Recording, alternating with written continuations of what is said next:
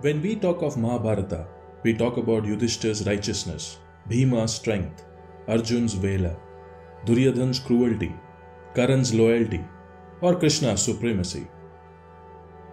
Nakul and Sahadev, the youngest twins among Pandavas, usually take a backseat in any narrative. They are the unsung heroes of Mahabharata who are mostly forgotten in this epic lore.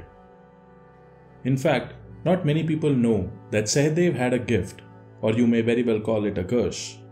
He had the ability to know the past, the present, and the future, just like Lord Krishna. Yes, you heard that right. Sahadev knew of each and every event that was going to happen in the future, including the Great War, but because of a promise he made to Krishna, he could not divulge anything out. That is why he was considered to be the wisest of them all. This is why he was also called as Trikal Gyani. Let's find out more about the incredible story of the youngest Pandava in this episode of the Sacred Encounters.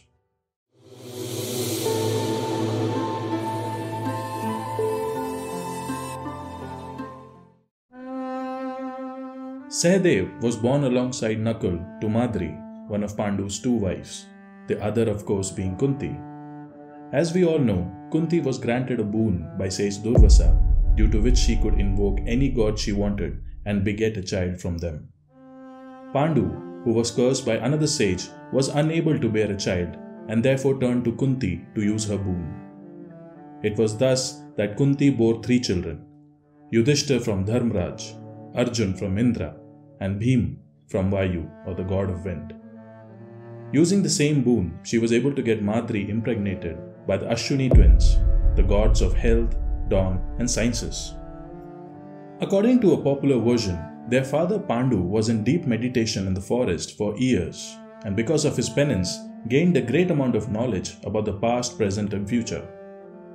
Once, Pandu called up his sons and shared these secrets. To get that knowledge, one had to eat Pandu's flesh after he died. Sooner, Pandu died and was cremated. None of the Pandavas could fulfill their father's wish by eating this flesh. Sahadev observed a group of ants carrying a small piece of flesh which was his father's. He quickly grabbed it and put it in his mouth. Immediately, Sahadev was enforced with the power of knowing the past, the present, and the future.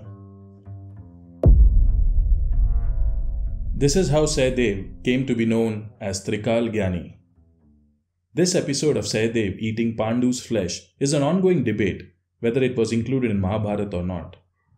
A few argue that the Adi Parv chapter had such instance, and few argue that this whole episode of Sahadev eating Pandu's flesh doesn't make sense, and add up a point that Sahadev was the most intelligent because of the intelligence of Ashwini twins and his teachings from Brihaspati himself. Either ways, when Sahadev was blessed with this gift, he rushed to his brothers and mother to share this secret, but was stopped by a Brahmin who was none other than Lord Krishna himself.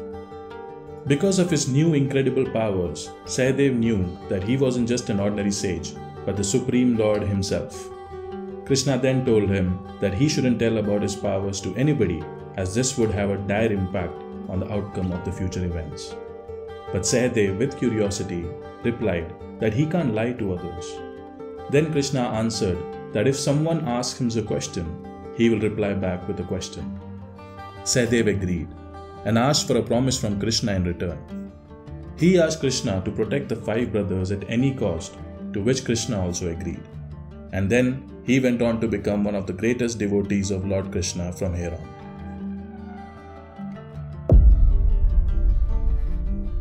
From then, Sahadev turned out to be the most silent man in Mahabharata. Imagine the amount of patience and immense mental strength he had to have by not letting things out.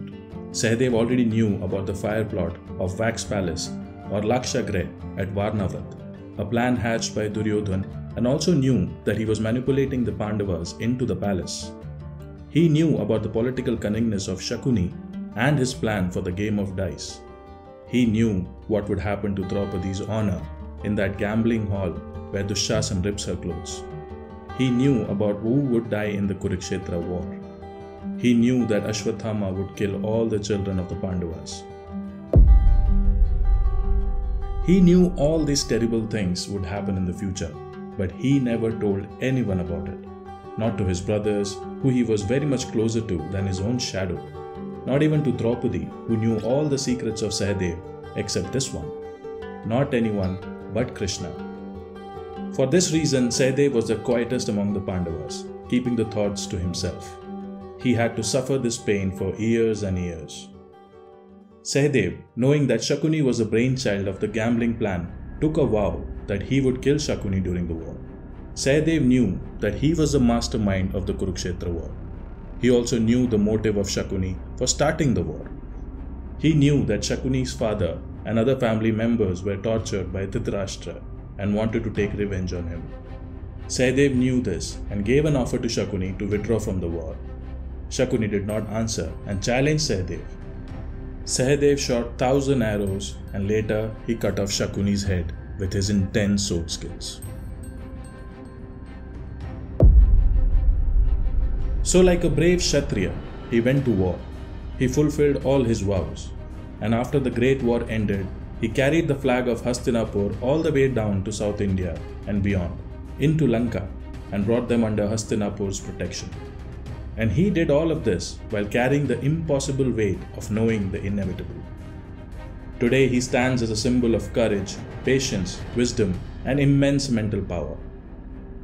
Let us hope that the greatness of Sahadev is always appreciated and would never be overshadowed by stories of his mighty brothers, now or in the future. Thank you so much for tuning in with us today for another episode, and if you like this video, do leave a big thumbs up and do not forget to subscribe to Sacred Encounters. Please take care and we'll see you all in the next one, and know this, that you are awesome.